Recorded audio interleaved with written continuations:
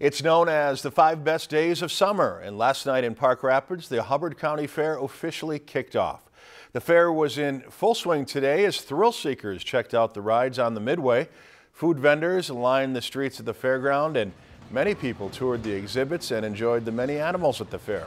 What's unique about the Hubbard County Fair is that it is one of only a few in the state that is actually privately owned.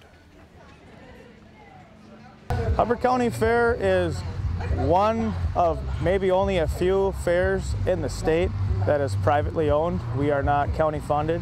Everything that happens at the fairgrounds is funded by community support and volunteers. So there's a lot of blood, sweat, and tears that go into everything that we do here. Hubbard County Fair runs each day this week through Sunday.